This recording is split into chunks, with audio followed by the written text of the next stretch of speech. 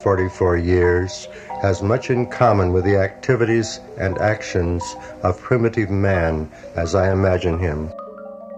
It is my strong belief that the human race has known and abandoned magical sounds, visual beauty, and experience ritual more meaningful than those now current.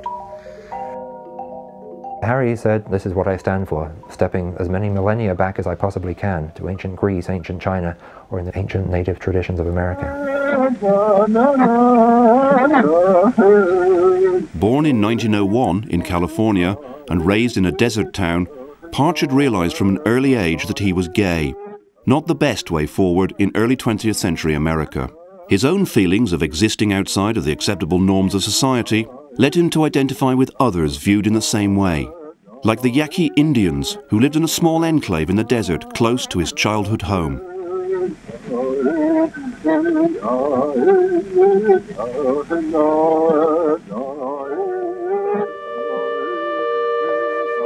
His home life was constraining, and as an escape, he looked to archaic cultures which he saw as having more freedom. All his life, Partch used ancient beliefs as a basis for both his music and the way he lived.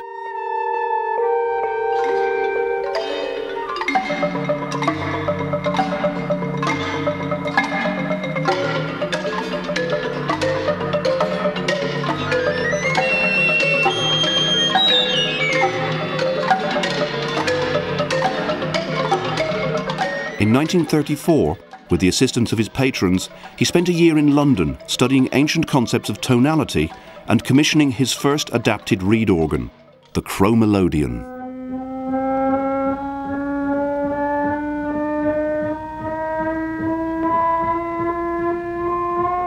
But he wasn't content with just building these strange instruments. He had to continue to push musical boundaries. One interesting thing that Partch did, very carefully, each one of these notes has an exact numerical relationship with everything else. But after he built, this by the way is of course a modern synthesizer that I have tuned to the 43 note per octave scale. He did it by taking a reed organ and taking each little reed out and retuning it himself by hand. As soon as he did that, he realized he had all these wonderful individual notes. But then he started doing the most amazing things with it. He would do something, he would smear it and go 2, 3, 4. I'd like to do it again. 2, 3, 4. 1, 2, 3, 4, 1. His career was going from strength to strength, and he returned from his European trip in 1935 with high expectations for the future.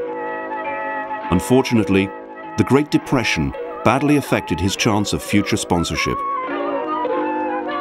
The Depression proved to be a boom time for the Hollywood musical. People craved escapism from the turmoil of their daily lives, and the strange musical outpourings of avant-garde composers were out of tune with public tastes. Partch made a decision to become a hobo. Many artists since have paid lip service to life on the road, but few have ever taken it as far as Partch. For the next 10 years or so, he joined the great mass of unemployed people railroading and hitchhiking across the Midwest.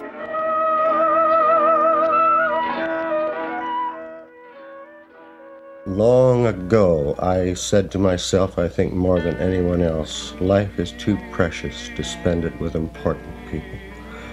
There are so many plays for status and selling, and one gets among a group of hobos and among transient orchard workers, and right away there's a human contact, which doesn't mean that they always like each other, but there's a human contact without this fighting for place constantly. It's just a little sidelight on why I felt it necessary during the Depression to be a hobo and take a pack on my back. As a bum, Partch may have been homeless, broke, filthy and starving, but for the first time he felt truly free. He could openly express his sexuality, and as a heavy drinker, indulge without the disapproval of the moral majority. This was his chance to completely escape modern society.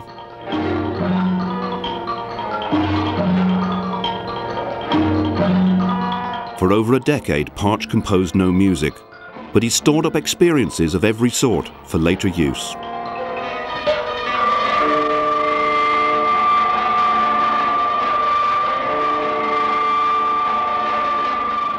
During the Depression, when one was put upon his own resources so constantly, nobody was writing War and Peace, and nobody was doing an unfinished symphony. But in little ways, there was a tremendous amount of creativity. Now, when I say creative, I don't mean poetry or literature or music or any of the things that we think of as the fine arts. I'm just talking about everyday living, like primitive man.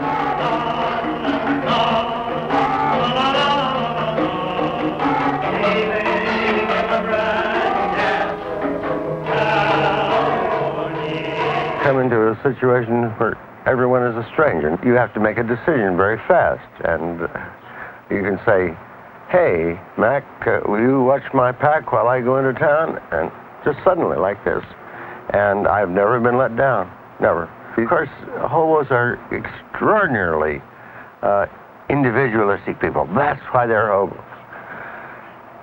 They cannot conform to the society that the strictures of a city. You never find them in cities to speak of. I'm talking about the Depression, which is what I know best.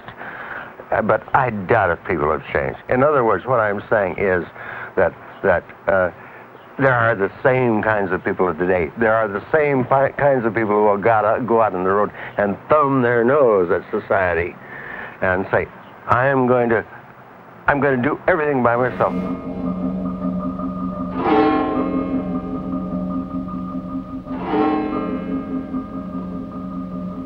Green, river, wine, old, myrrh. He had no money, so when he would cross the country back and forth, whenever he needed money, he would get off and either wash dishes or pick cotton. He didn't believe in work as an ethic for himself. The only work he'd ever done was early in his life. He'd been a proofreader in Oakland at the newspaper.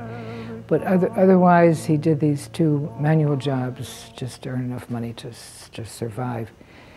It's a year he didn't talk much about. I mean, it's a decade that he didn't talk much about, but it left its mark on him, for sure.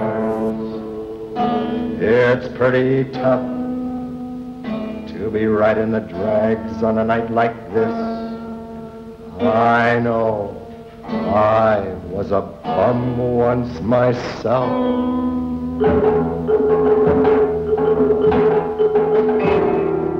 It was a traumatic existence for him.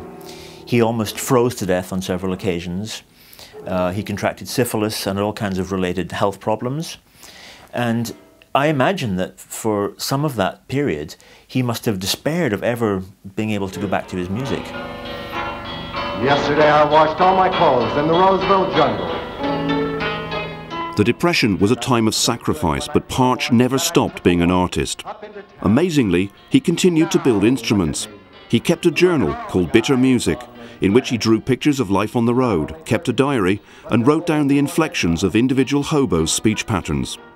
These would fuel the compositions like US Highball and Barstow that he later wrote about his decade on the road. Still, I can stand that. And the dirt. Can stand everything but the church.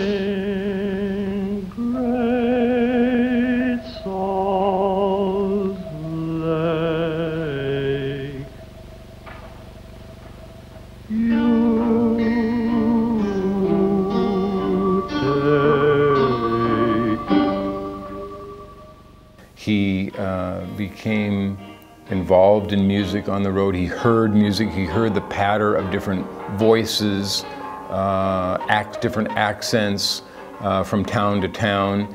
It was his organic, an organic music lesson. My first contact with his music was, the real contact was this piece Barstow, which was hitchhiker inscriptions written down on a highway railing and then set to music.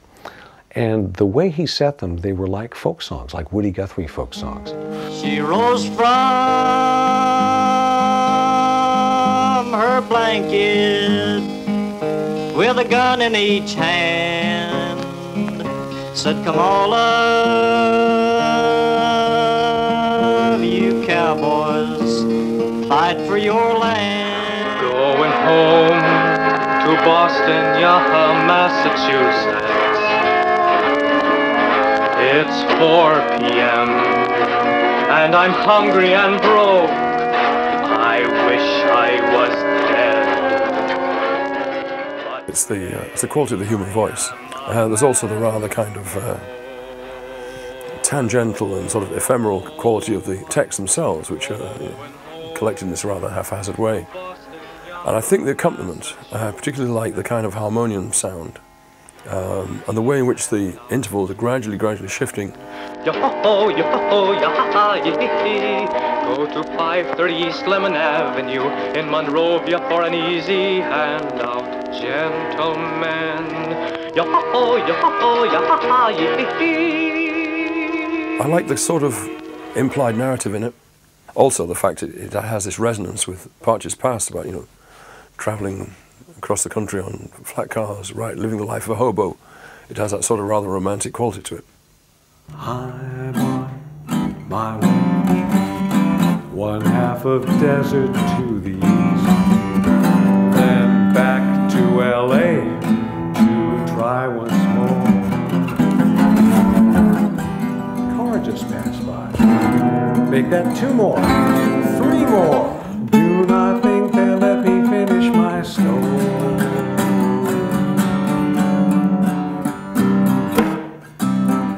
Hoping to get the hell out is my name. Johnny Reinwald, 915 South Westlake Avenue, Los Angeles.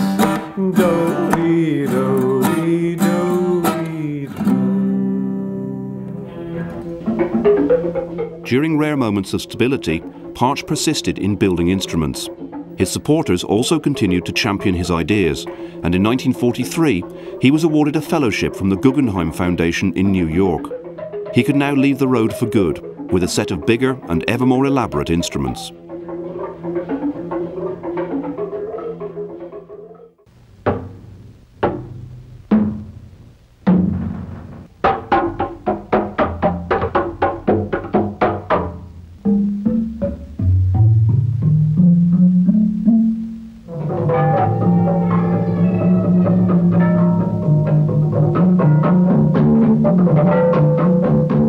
There's only one set of instruments that were built by him by hand. Luckily, I happened to be able to use one of them. This was the 1938 Kithara that he built himself in Los Angeles in an adult school wood shop.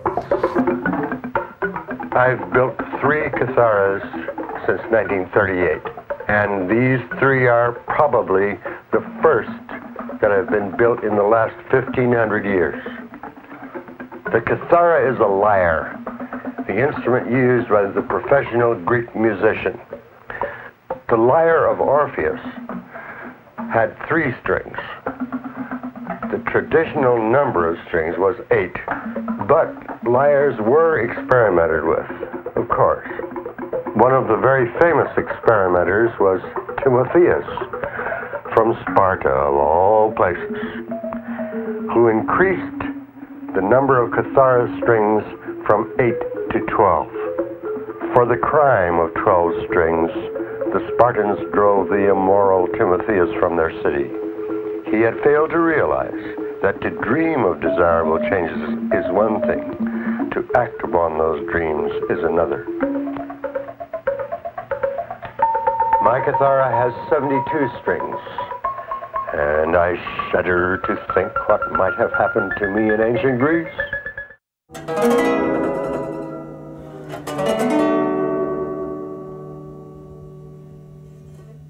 Basically, it's a bunch of guitars strung up right away, because his whole concept of a chord is a hexad, 6 notes, 1, 2, 3, 4, 5, 6. 1, 2, 3, 4, 5, 6. In this case, all just intonation, the root, 3rd, 5th, 7th, 9th, and 11th harmonic, for the musicians that understand that language.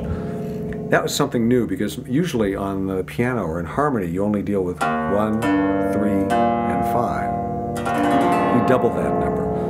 And here they are. One of the pieces that he wrote early on was something called The Letter, which was a setting of a letter got from a hobo friend. The original version is for cathar and guitar. I usually play the guitar part, but at least you get an idea from it. Also an idea about his harmony, because here, for example, is a chord, another chord, a minor chord, and a major chord, but they're very close. And what he does is run them against one another. Cincinnati, Ohio, October 2nd, 1935. Hello, pal. Gee, I was glad to hear from you. Believe it or not, pal, I just received your letter today. It must have followed me all over the world, but it got to my wife and she broke it open and read it and sent it to me this morning. Well, I came back east and run into a shotgun wedding, and I was the gold.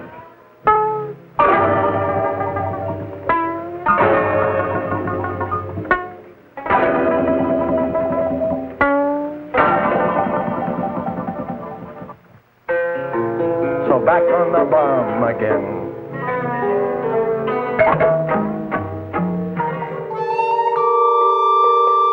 Partch was always interested in the way his instruments looked. He was concerned as much with their visual beauty as with the sounds they made.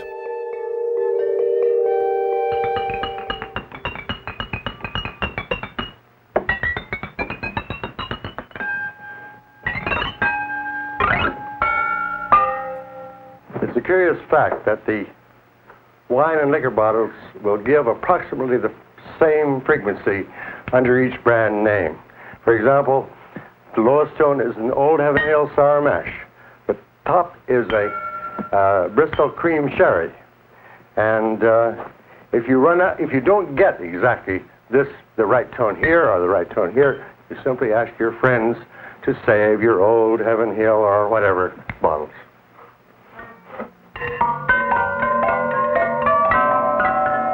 There was a dark humour in some of his instrument building, such as the cloud chamber bowls, which took something destructive, Pyrex carboys used in atomic experiments, and put them to creative use.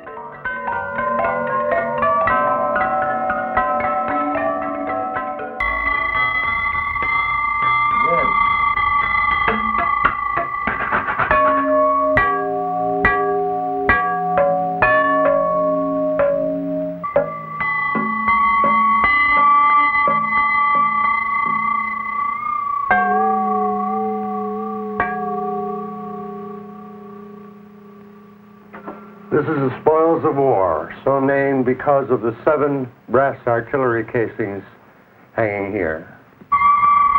And how much better to have them hang here than shredding young men's bodies on the battlefield. I think Harry Partch's instruments are absolutely important. He talked about himself as being what a carpenter seduced into philosophy, or vice versa, I can't remember. But his instruments are just very beautiful to look at and incredibly interesting to hear. You know, the man had a wonderful ear. He was a great craftsman. If for nothing else, he should be remembered for actually having made and invented these astonishingly beautiful instruments. Now, with the new instruments, the style of the music was beginning to change from vocal to instrumental works. The sheer size of the instruments compelled musicians to move in a different way, which led to a new form of performance, part dance and part ritual theatre.